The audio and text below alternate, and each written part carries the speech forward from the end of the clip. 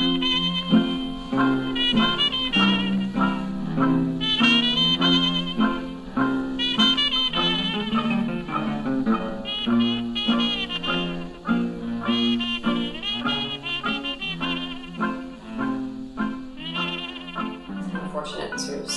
it's one that's pretty ingrained in our country. I think if you can't pull yourself up by your bootstraps, you're just lazy.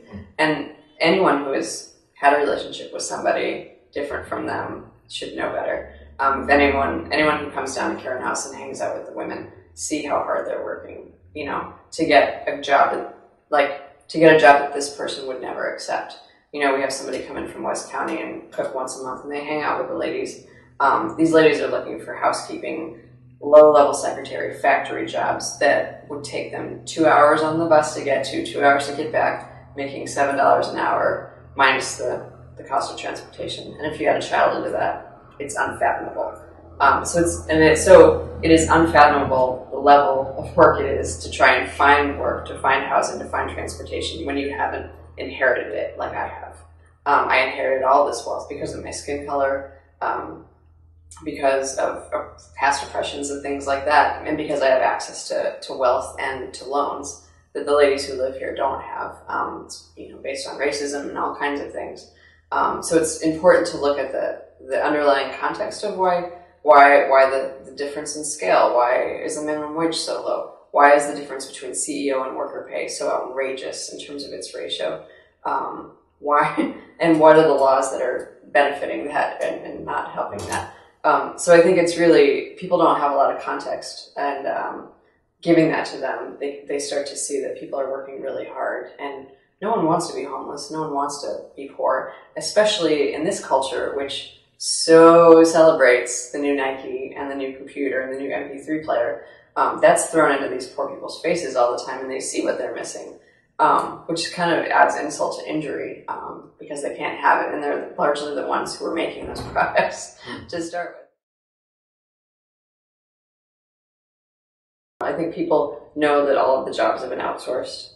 I think people know that they can't find work for the first time, since the recession sort of started, and that's part of the Occupy movement. I think too is this outrage over this loss of manufacturing jobs, this loss of real work that produced real things and real wealth. Now all we have is this financial sector that trades money around and tries to make money off of it, which is not dignified work at all. It's usury and it's immoral.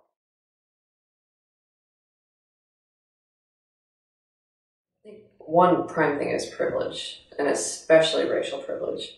And it is essential for white people to become more aware of their privilege, to become more aware of the history and the legacy of slavery, the Jim Crow laws, and the results that has had on people of color is one of the most important things, I think, for people who are white to understand and to become more aware of. Because we don't have to think about race all the time, because we're the direct beneficiaries of racism.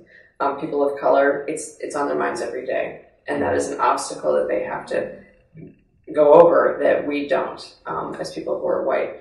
And I think that's an enormous, enormous part of a lot of our problems is that racial divide and our blinders about it in terms of, well, slavery is over, so get over it and move on. That's a very good first step for people who are in the suburbs to take, to kind of realize that the world is it isn't so white and privileged, and that they have had a little easier along their lives than people of color have. I have this survey that I do in high schools a lot, and we do it for groups that come through.